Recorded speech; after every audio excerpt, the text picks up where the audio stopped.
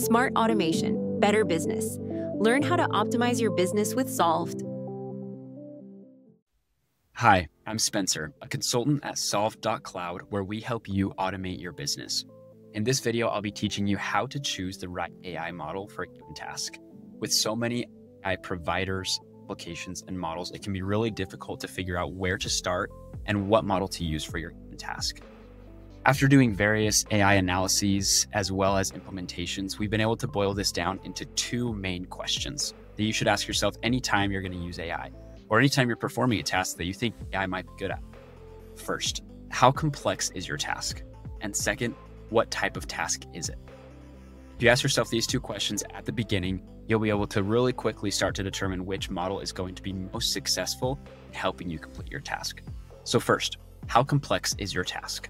Let's say your task is fairly complex. For example, it requires critical thinking, multiple steps, or deep understanding.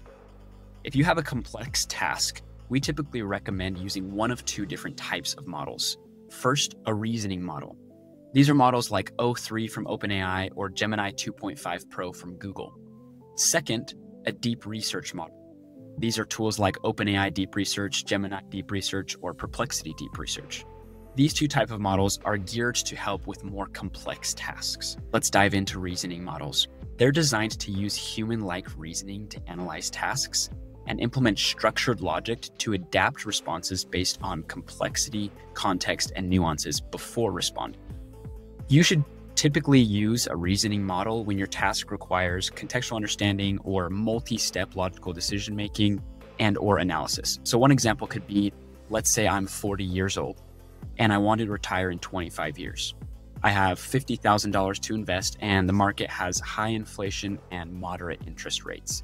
And I want AI to help develop a personalized investment strategy and explain the reasoning behind that investment strategy. This would be a really good task for a reasoning model because it will think through multiple steps, adapt its response based on my context, and provide a structured output with reasoning to back up its logic. One of the most widely used reasoning models is O3 from OpenAI.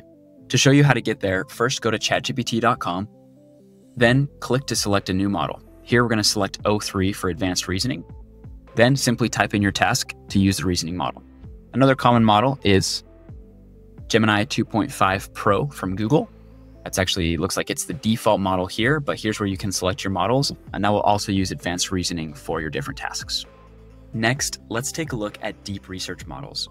They're designed to perform extensive multi-step research on a given topic, and you should generally use them when you want to gain an in-depth understanding of something or generate a comprehensive report. One example of this is, let's say you want to generate a report or investigate AI ethics in healthcare. You could prompt a deep research model to investigate ethical challenges and develop guidelines for AI use in healthcare, including diagnosis, treatment, and patient privacy. Then a deep research model will take all of this information and carefully analyze a vast amount of resources to generate an in-depth, comprehensive, tailored report. Let's look at how we can use a couple of deep research models. First, OpenAI Deep Research. Simply go to chatgpt.com, type in your prompt. In this case, we're going to use our healthcare example, and then select Deep Research and hit enter. To use Gemini Deep Research, we're going to go to gemini.google.com. And it's a very similar process. We'll go ahead and type in our same prompt. In this case, I'm just going to copy and paste that and select Deep Research. And Perplexity Deep Research is very similar. We're going to go to perplexity.ai.com, type in our prompt, and hit Research. In all three of these cases, it looks like here I have the free version, but in all three of these cases, assuming that you have the paid versions required, you'll be able to use the Deep Research functionalities. So returning to the two questions that you should ask yourself anytime you want to use an AI model. First, how complex is my task? And second, what type of task is it? Now that we've looked at how to handle complex tasks, what do you do if your task isn't as complex, or maybe you just need a quick response? In this case, we would recommend using more traditional lightweight LLMs such as GPT 4.0 or Claude 3.7 Sonnet. When you're dealing with tasks that aren't as complex, or maybe you just need a quicker response, or just for your general everyday tasks, in this case, we like to look at what type of task you're trying to accomplish. This is going to the second question. So what type of task is it? First, for everyday tasks such as drafting emails, quick learning, or creating to-do lists, we generally recommend using the default models for ChatGPT, Claude, or Gemini. There are plenty of other providers such as DeepSeek, Grok, Mistral, etc. that you can use for tasks like this, but really it comes down to personal preference. There are tons of ways to benchmark these models and figure out which one's the best. And frankly, because there's such a tight race for the best AI model, different models from different providers are going to continually surpass each other. So it's hard to keep track of which one is different. Mostly this comes down to personal preference. For your everyday tasks, we recommend trying the different top models from these providers and figuring out which works best for you. Next, another type of task that you probably perform various times a day is Google search or using a search engine. For search engine AIs, we generally recommend using Perplexity.ai. Here I'm at Perplexity.ai and I can ask any type of question. Let's go ahead and use one of these default questions that it is recommending. Apple blocks Fortnite's return. So you can search just like you would do a Google search, and Perplexity is going to pull from different online resources to give you a response. This is a really nice way to receive responses like you would for a Google search without having to sift through various websites. Instead, Perplexity does it for you and provides its sources to this different information. Similarly, ChatGPT provides a search functionality. If we go to chatgpt.com and click search, then we can search the web. Let's go ahead and use this default that it gives us. It's going to search the web and provide a very similar type of response. Another type of task you might find yourself doing quite frequently is reviewing different files and sifting through tons of information. One of our favorite tools for this is NotebookLM. It allows you to upload a vast amount of different resources, files, documents, and quickly sift through them to get the answers that you're looking for. In this example, let me go ahead and upload a source to NotebookLM.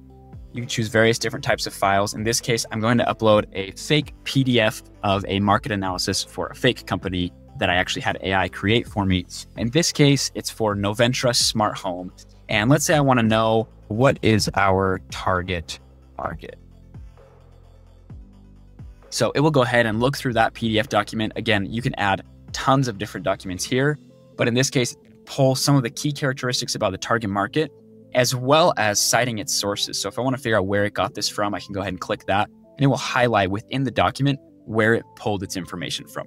This is really useful for sifting through lots of information or different files. Now, I could spend all day going through different types of tasks and talking about which AI models are going to best help you accomplish those tasks, from image and video generation to note takers to graphic design. There are tons of AI tools available. But again, if you ever feel yourself getting overwhelmed with which AI model you should use, the first questions you should ask yourself are, how complex is your task and what type of task are you trying to accomplish? This will help you really quickly get to the types of AI tools that are going to make you more efficient and effective. If you have any other questions about how AI can help you or your business, please reach out to us by going to solved.cloud.